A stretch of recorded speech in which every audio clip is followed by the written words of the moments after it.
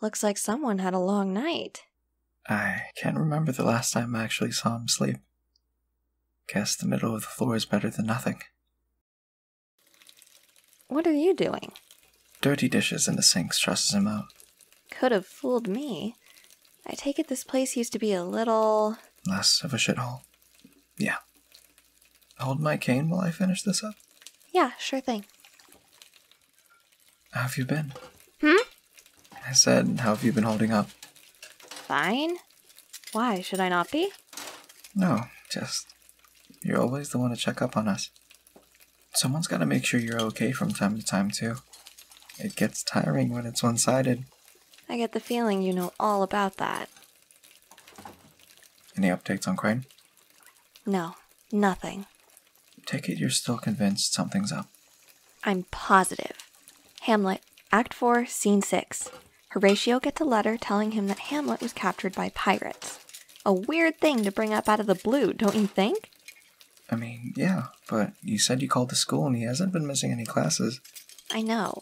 Still, something about it feels off. I don't know, I'm probably overthinking it. No, something's definitely up. Hell, even I could tell that when he called. You're selling yourself short. Second guessing. Overthinking. Do you tell Victor that too? He overthinks shit on a whole other level. Just last week, he nearly had an anxiety attack because the guy working at the Dunkin' he goes to every single day knew his name. Came down from it quick, though. Kate? Kane. Oh, shit. You met up with that journalist yesterday, right? How'd that go? Good. I mean, obviously I was a bit anxious at first. Last time I was interviewed, it was after what happened with Eric, so that wasn't exactly a great experience. But if Laura knows anything about all that, she didn't mention it. Well, that's good. Yeah, it was nice. Not a lot of love for stagehands these days, especially in local theater. I'm surprised she wanted to write a story on it. When do you think you'll go back to the spotlight? Baby steps, Henry. Right. Sorry. Anyway, she said she might want to meet up again eventually for some more details. I'm not sure what else I can give her, but hey, why not? You could tell her about the time we helped vanquish some fucking plague demon or whatever the hell. I'm sure she'd love it. Yeah, I'll get right on that. Hey, and give her a story. Speaking of stories... No. I know something happened, Henry. Nothing happened. Not home from vacation for 20 minutes and you looked scared out of your mind. Something happened. Look, it's nothing. It's nothing. Okay?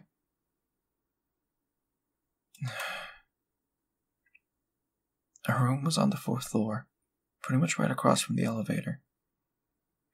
It was a nice room, actually. Better than what we usually got when we used to go there when I was a kid. I guess being the off-season, my mom got it at a good price. In the room next to us, there was this guy. Older. A veteran, I guess. My parents would talk to him sometimes. He and Dad would tell war stories. I never paid much attention. I've heard enough of them over the years to last me a lifetime. The day before we left, I had to sit down in the lobby because I had a headache like you wouldn't believe. One of the guys at the reception desk was... well, he was freaking out. Said he saw that soldier guy leave the hotel that night. And the only problem was... he died about 5 minutes before that. Natural causes. I guess he'd been sick for a while, but... he was sure he saw him. I thought you didn't believe in ghosts? I don't know what I believe, but... look, it's not about this guy. That night I woke up at around 5 or so, and there was a note on the side table from my parents saying they'd gone for the walk on the beach.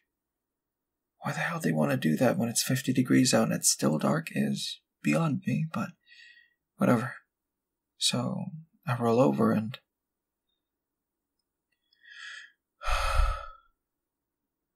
standing by the window was Elliot fucking Lavenza. Oh, God. He didn't say anything. He just stared at me. He had bruises around his neck and he was crying. He looked so scared. I mean, God, I've never seen him like that. I tried to talk to him, but like I said, he never spoke. He just shook his head and left the room. I tried to follow him, but I didn't think to grab my cane, so I kept losing my balance, and it took me a while. By the time I got to the hallway, he was gone.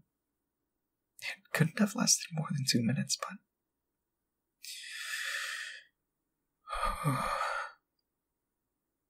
I've had worse nightmares. And you're sure it was a nightmare? I'm choosing to. Besides, the place we were staying at was like an hour away from where he died. 2 hours from here. If you were a ghost, why would he show up at a place he'd probably never been? Even if it was a dream, it still sounds awful. Yeah. Do you think it was my fault? What do you mean? He died because Victor never finished his fucked up second experiment. If I just listened, maybe he wouldn't have tried to stop him. Maybe Elliot would still be alive. Do you really think you'd have let him go through with it? I don't know. Obviously, the whole concept is just a mess of issues that would make any member of an ethics committee crawl out of their goddamn skin. But the way I look at it, people are, I'm going to say complicated, for lack of a better word. Cliché, but bear with me. There are no good or bad people. We're constantly shifting in morality based on our actions in any given situation. Knowing what I know now, Victor was doing what, at the time, he felt was morally right. I'm sure he's rambled to you about why he started researching all that shit. His second attempt was his idea of damage control. So, maybe I would have seen all that. Maybe I would have understood. Maybe it wouldn't have fucked everyone over. Henry, you didn't fuck anyone over. I can't imagine what it was like to walk in on that. You were probably in shock, and I'm sure Victor wasn't exactly completely coherent.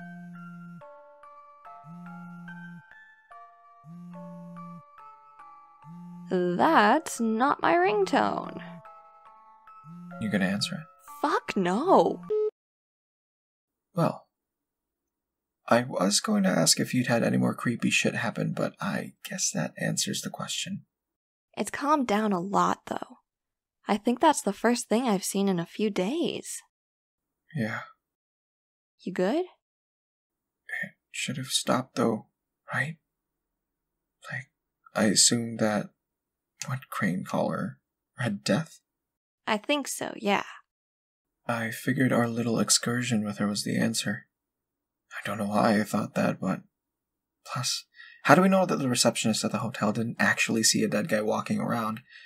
What if he did, and now we're starting to, I guess, spread this shit? I mean, this isn't going to be one of those situations where we keep having to take down worse and worse shit until we finally get to the bottom of everything, is it? Because I know those stories. And they always have one thing in common. And what's that? Not everyone makes it out alive. Hello? Hey, Sleeping Beauty. What are you guys doing here so early? Victor, it's 3 p.m. So it is. What's up? Everything okay? Yeah, fine. We were just in the neighborhood. Henry, you live in the neighborhood. Not in the rich people part of it, though. We're taking you to lunch. What? You heard her. Rumor has it you haven't left the house in 4 days. That means whatever you've eaten has probably been garbage. Old man Dan ratted me out, didn't he? The ultimate treasonous act of making sure you don't die. So, go change, get ready, and we'll head out. Guys, I'm really busy with... The journal can wait, Victor. It'll still be here when you get back. Can I wake up a bit first? Sure thing. Oh, this was on your porch, by the way. Fancy writing. Your sister send you a care package? No, I don't think so. Even if she did decide to write like that, she'd put a return address. And you didn't order anything? No, nothing. We're all thinking the same thing, right? Like, this is obviously a trap. Why would anyone want to hurt you? Right. Still, that doesn't really seem like Eric's style. And if there's anything else out there that's got its eye on you, a mystery package doesn't seem like the way it'd go. The last one could kill people just by looking at them. Don't you think a rigged box seems a little boring? Fine. But if it's a bomb and we all die, I'm gonna be pissed.